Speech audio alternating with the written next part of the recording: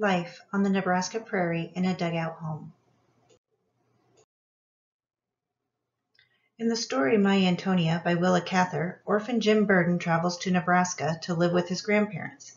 Jim's grandparents were prosperous farmers living in the only wet wood house west of Blackhawk. All of the other neighbors lived in sod homes or dugouts, including Antonia and her family, the Shimerdas. I believe the Burden homestead looks something like this. The dugout home the neighbors lived in are exactly as they sound. These early settlers used shovels to dig a rectangular hole into a slight hill. Then they would smooth out the floor with a slight slant towards the door to let the water drain out. 3 walls are from the earth. Then they would build up a 4th wall with wood or logs if available. Otherwise they would use sod blocks.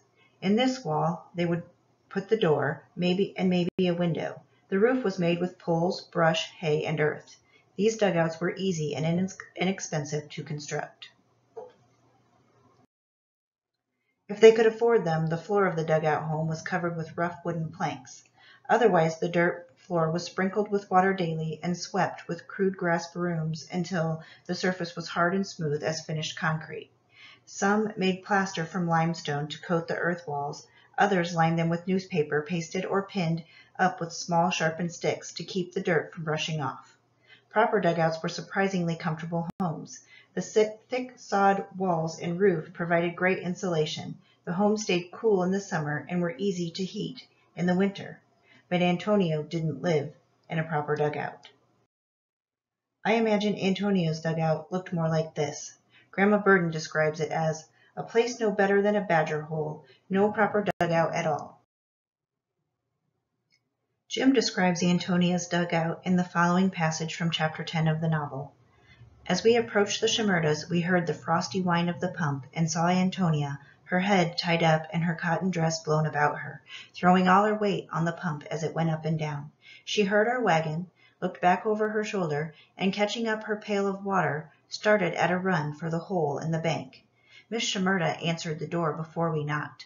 At once she began to cry, talking very fast in her own language and pointing to her feet, which were tied up in rags, looking about at everyone accusingly. The man was sitting on a stump behind the stove. Antonio was washing pans and dishes in a dark corner.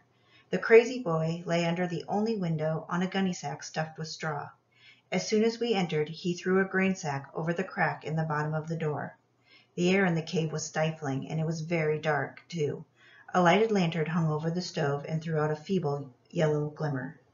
Miss Shimerda snatched off the covers of 2 barrels behind the door and made us look into them. In one there were some potatoes that had been frozen and were rotting. In the other was a little pile of flour. Mr. Shimerda came out from behind the stove.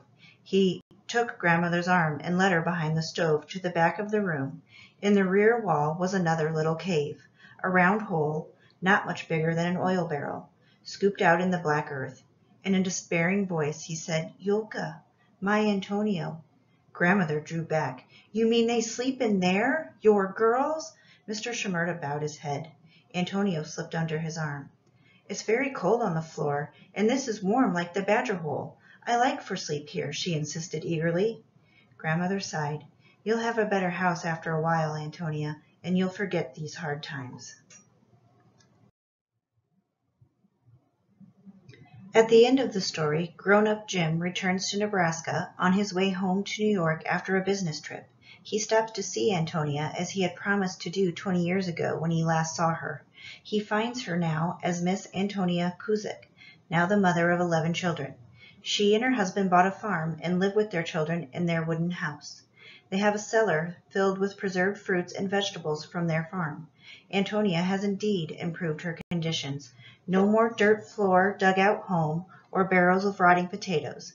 She is truly happy and proud of her life as a mother, a wife, and a farmer, and this makes Jim entirely happy.